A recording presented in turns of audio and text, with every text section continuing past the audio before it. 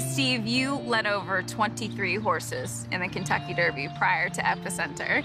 You laugh. Why do you laugh at that? I don't mean it any certain way. Well, I feel it a certain way. I really do. And sitting here at 0 for 24. But reflecting on this year's Derby and Epicenter, I just felt like he was prepared and he was going to win, and loved where he was at, loved how he handled, loved everything but the last few jumps.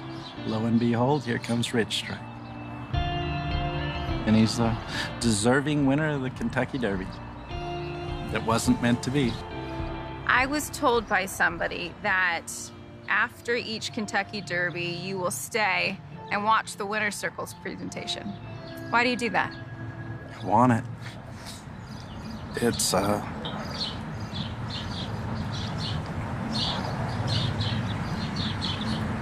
hail to the victor thing. If you're in horse racing, you're a ridiculous optimist. I mean, you know, the scenarios you work out in your head and all the dreaming, it always ends up with you on top. That's what we're in it for.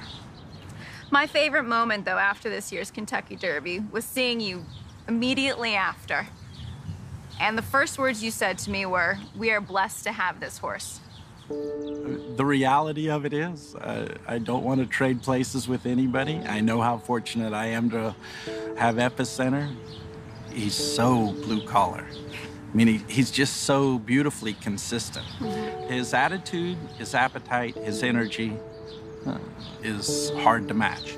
With that being said, the Preakness is a huge test on our 14-day turnaround. What was your initial reaction when you found out Rich Strike would not be running in the Preakness, passing to run in the Belmont? Surprised, a little bit of disappointment. I mean, we're here to compete. I understand their position and everything, but I hope to run against Rich Strike again with Epicenter. You want a rematch? Who doesn't?